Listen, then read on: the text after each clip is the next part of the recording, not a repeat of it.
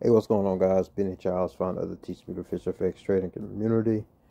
And I'm back with another video. I know it's been a little minute, but we are here on the micro E-mini for the NASDAQ 100 here on the monthly chart. And I just want to do a overall outlook, if you will. I know we're well past the middle of the week. But I want to share with you guys where I believe the market is going. All right. I believe that here on the monthly, this is our overall dealing range, this low to that high right there. Why do I say that? Your dealing ranges are typically your areas that has been or has swept liquidity, and let me do this for you guys. If we take a look here at MNQ, right, this is the low that shows up on our December delivering contract for the micro E-mini. That's the low, and here's the high. This low swept liquidity. All right, this is the last low that, if we look, it actually sweeps liquidity. This low didn't sweep liquidity. It rebalanced. This low didn't. It rebalanced. This low didn't. This low didn't. Right. So this is the last low that swept liquidity, right? And this is our highest high there, okay? So that is our overall dealing range, okay? So it doesn't have to, but I believe it's very possible for this market to go down to 13,653.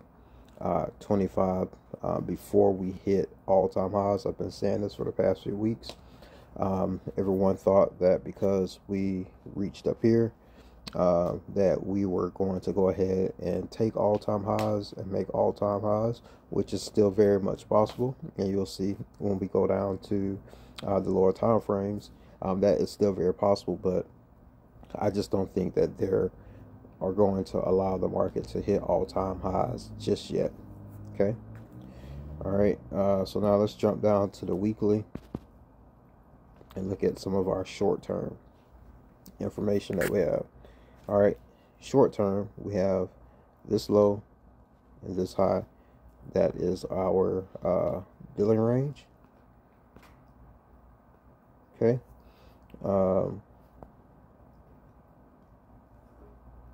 All right, we can see here that this low swept liquidity there. This high swept liquidity here. All right, so this is our short-term dealing range, and our equilibrium for our short-term dealing range is right here at 15,172.25. I don't know when. It's very possible. We have seen NFP come in with some major volume before in the past. Over the past several years, NFP really hasn't pushed like that, but it's very possible that we could see NFP push all the way down to 15,172.25, right? Just to get us through to our discount zone. Okay. We can see that today, let me drop down to the daily. We can see that today we did sweep down into, well, not today, it was Monday. We swept down into the consequent encroachment of this weekly fair value gap. Okay. All right, and we did get a reaction there. All right. Another thing I want to mention here on the weekly, we had this weekly order block that the past, this current week, the past 3 weeks, you know, besides this current week, has respected that order block. We have had no candles to close outside the body of that candle. Okay, so for all purposes, I believe that we are in a sell program. Let's drop down to the daily. All right, what do we have here? All right, so we have this high. What was the last bullish candle that created? Well, that was created before this high here. All right, and what do we have? We had a bearish candle close below that body. All right, so for me, that's the change in state of delivery. All right, we are now in a sell program. We had been in a sell program for a long time. All right, if you go back from my past videos, that's what I was telling you guys. Hey, we're in a sell program.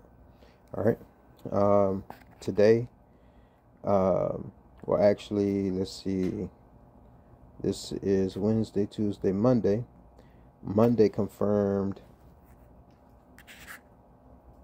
this candle as an order block. Today, retested it and dropped back down. Sell program. All right, we have our bullish candles being respected. Okay, they're not being closed above. We are in a sell program. All right, let's drop down to the 12-hour. Okay, what do we have here on the 12-hour? All right, what my eye quickly draws to is,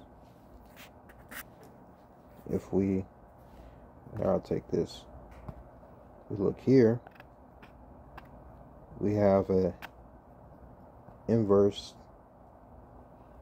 12-hour FVG.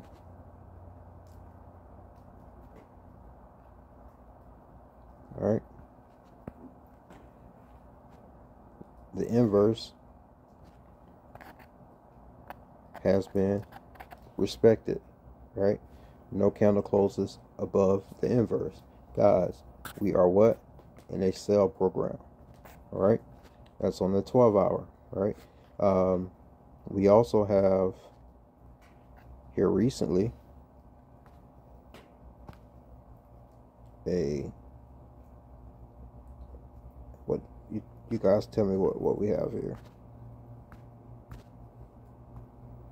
What am I about to say? I know you see it.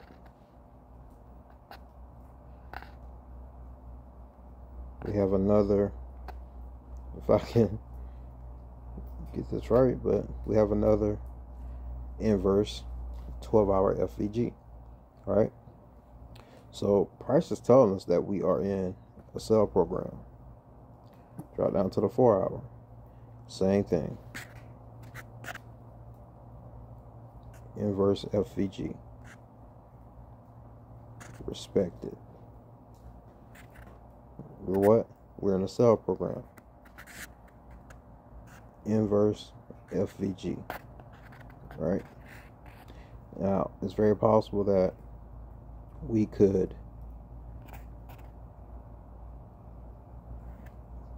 retest this, shoot back lower, maybe targeting the short-term weekly dealing range equilibrium. All right, NFP is coming out. I think that on Friday we will still respect the sell program, right? But it's very possible that we will see NFP come back, sweep some liquidity. All right, we have open liquidity up here.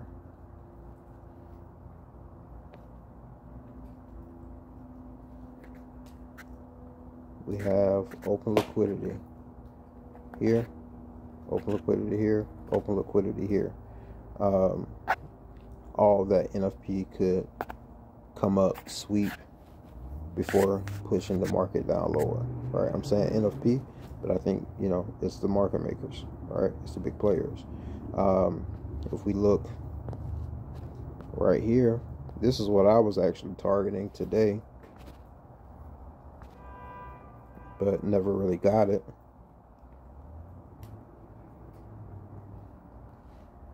We have, what do we have here, guys? Excuse me. And let me change this to this. We have equal lows right here on the 4 hour.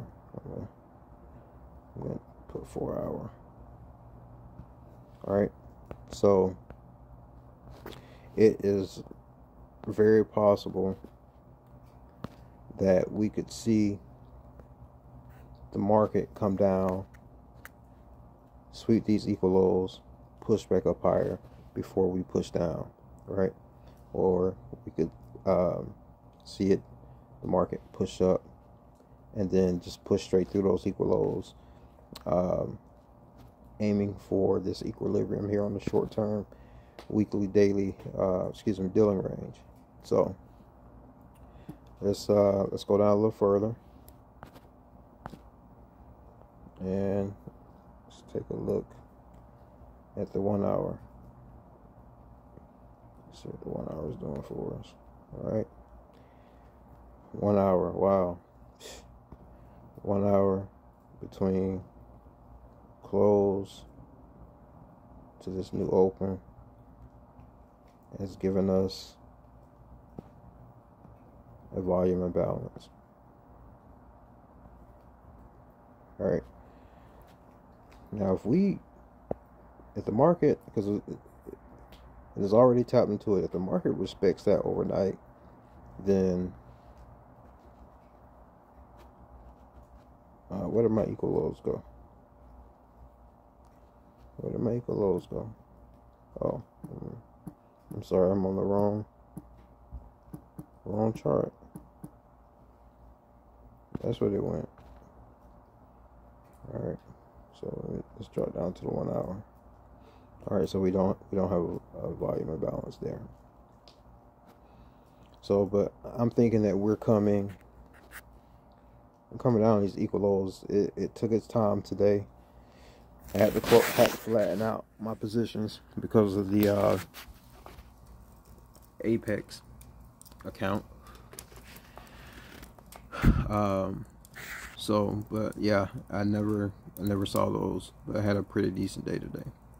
So guys, all in all, we are in a sell program. We could see the market push up, grab some liquidity, do some rebalancing, but ultimately,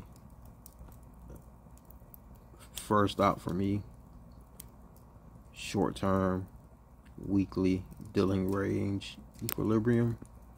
After that, 13,653.25. All right, you heard it here first. If it happens, if it happens, then I'm just the most phenomenal trader you guys have ever seen, right? Yeah, so that's my take on the market. I am very much bearish. Have been bearish for the past few weeks. Been calling it out. We chopped around a little bit. I got chopped up, you know, as well. But the market is kind of finally starting to push lower. And you know, with Christmas around the corner and the New Year, I don't think we're going to get like just a drastic drop. I think, you know, that would cause a little bit of mayhem. So I don't think that the market makers will actually drop us down drastically. But guys, this is all you have to think like the sharks, right? They want to what? Sell high, buy low, right? They want to sell at a premium, buy at a discount. This is our discount. This is their discount right here. All right, that would be their discount. So why wouldn't they push the market down further to buy at a greater discount, right? we always do it. So why wouldn't they? So that's what I'm thinking. All right, I'm bearish. I will be watching mainly the 12 and 4 hour fair value gaps to get an idea on when I can get into the market to sell. If we take a look here on the daily, well, let's go here to the weekly. I had 15,855.75 as my first target for the week, and it's already been hit. Okay, so if we take a look here at the daily, what did today's candle do? Today's candle, today's candle swept this high, right? And it what? Closed below. All right, so, and it's already been hit, but my draw on liquidity would have been there, right, for tomorrow, but it's already been taken. All right, so we went external. We may go internal. Let's see, what do we have internal? Internal, we have this 12-hour inverse.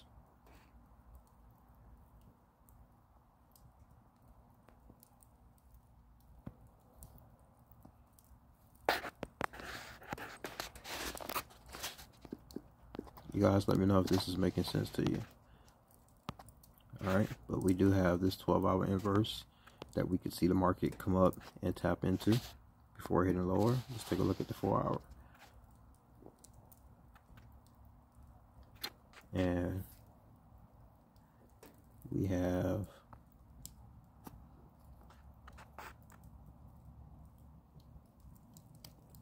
this 4-hour inverse.